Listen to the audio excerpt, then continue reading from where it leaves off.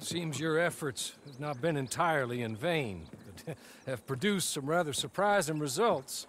Well, not surprising, but... Confusing. Confusing. After castigating me as a widow, a harlot, a fool, a madwoman, anything and everything, suddenly, shortly after we killed his brother-in-law, Amos Lansing wants to talk. He sent word via an intermediary. Mr. Jones. Even that crazy old fool said not to trust any of it. Which is why we need you. You're to help keep Mrs. Leclerc protected during the meeting at Blackwater. I shouldn't imagine they would kill us in broad daylight, but you never know. I never imagined they'd kill my husband, nor turn me into a fugitive. Anyway, friends, shall we go?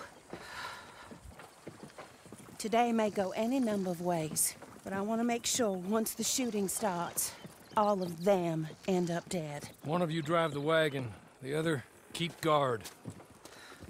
Thank you. All of you. This means... well, it means something. I don't know exactly what yet, but...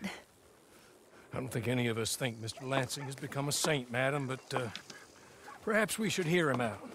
Perhaps.